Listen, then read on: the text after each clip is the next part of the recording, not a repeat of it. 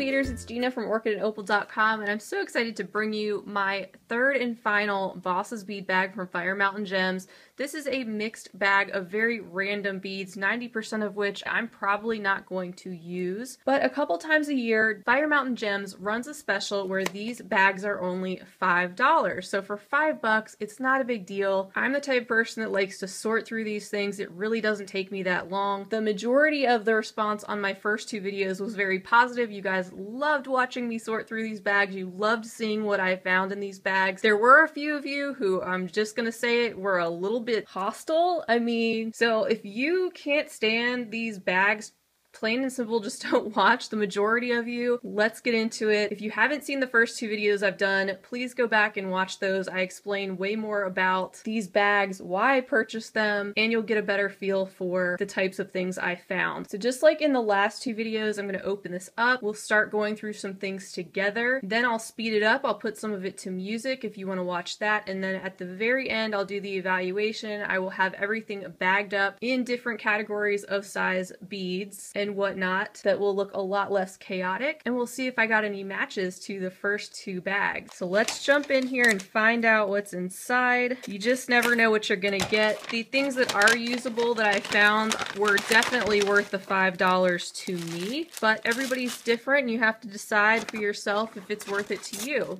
Here's one of the first things in the bag, so you'll know I got one of these in my previous bags as well, so now I have 3 of these, but it's just a nice charm set that says love, so I'm going to set that aside. And here's our bag full of 1 pound of beads and findings. So if you don't like chaos, if you don't, if the mess is something you can't stand temporarily while I'm sorting through it, then this may not be the video for you. Like I said, it'll go fast. At the end of the video, I'll show everything bagged up and organized. All right, here we go. I'm gonna crack into this and see what we have.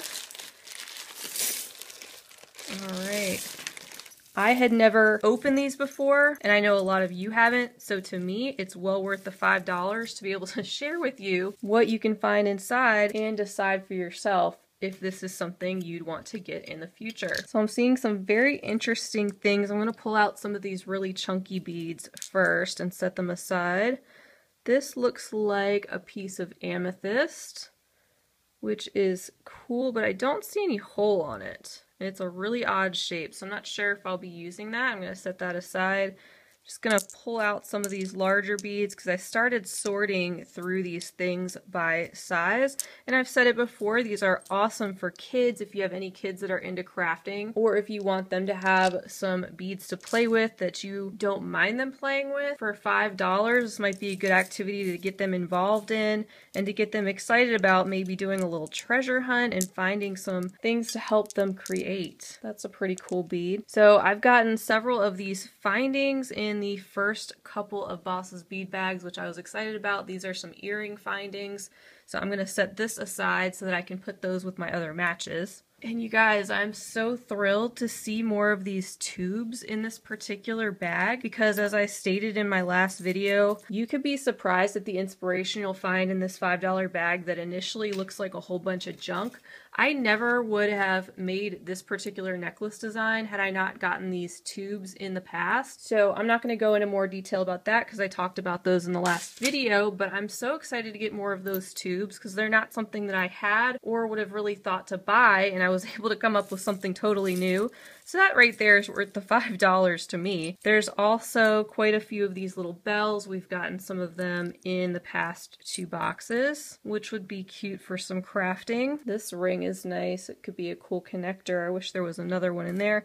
But that was the nice thing about getting 3 bags is I did find quite a few matches in my second bag that I went through that matched things that were in my first bag. Oh, awesome. So I had one of these in my last bags as well, and I talked about how I'd love to do some brick stitching, like a brick stitch chevron, and connect it to this piece at the bottom, which might be hard for you to picture, but that could make something really nice. Here's another one of those little needles, little interesting bezel or something for a cabochon, could be used in some bead embroidery. Also, if you're not sure what to do with mixed beads, look up bead soup jewelry and you will find a lot of ideas where you think you may have a pile of junk right here, but you can take all the different multicolored glass beads and create something really nice. So all I'm saying is I'm not trying to convince you to buy these. If you can't stand them, that's okay. It doesn't hurt my feelings. I'm just giving you some suggestions so you don't automatically write this off before considering and having an open mind to the various possibilities that are here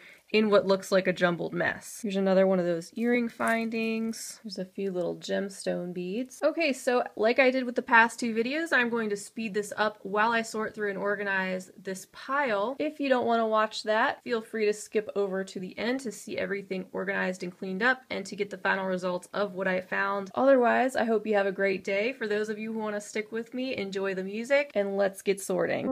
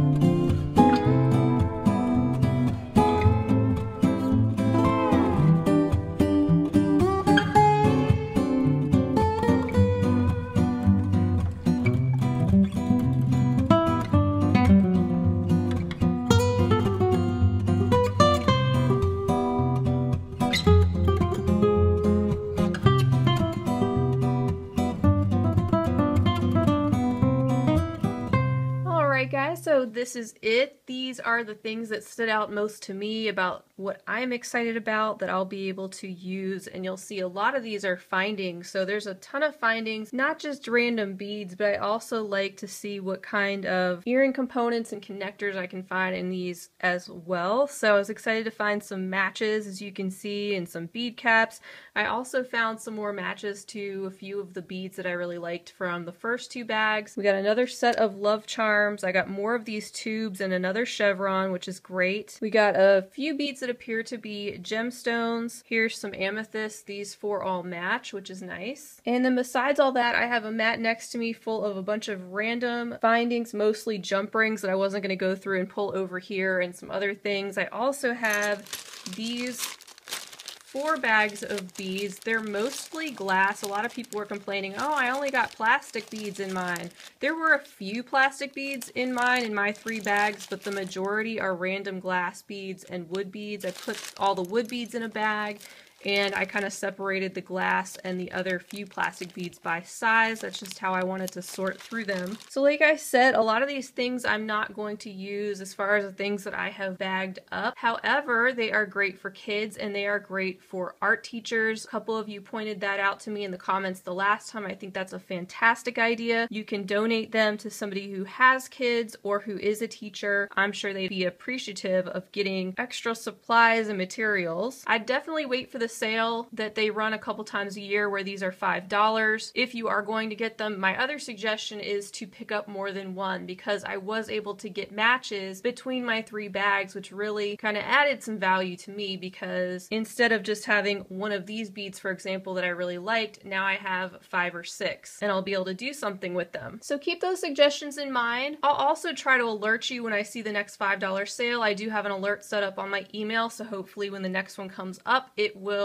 stand out to me and I can share it with you. I will probably post it on my community tab, so make sure you're getting the notifications from me. Hit that little bell. I hope you guys enjoyed going through the 3rd and final Boss's bead bag with me. It's always a fun little treasure hunt. Please feel free to let me know down below if you've ever gotten one of the Boss's bead bags, what your thoughts on them are, or if there's anything in this one in particular that stood out to you. I hope you guys have a fantastic rest of your day, and as always, happy beading. If you enjoyed this video, I'd love for you to give it a big thumbs up. Also, don't forget to subscribe and hit the bell to be notified of my latest videos. Check out the information section under the video for links to my social media handles and other helpful info, and feel free to check out my shop at orchidandopal.com. Thanks for watching!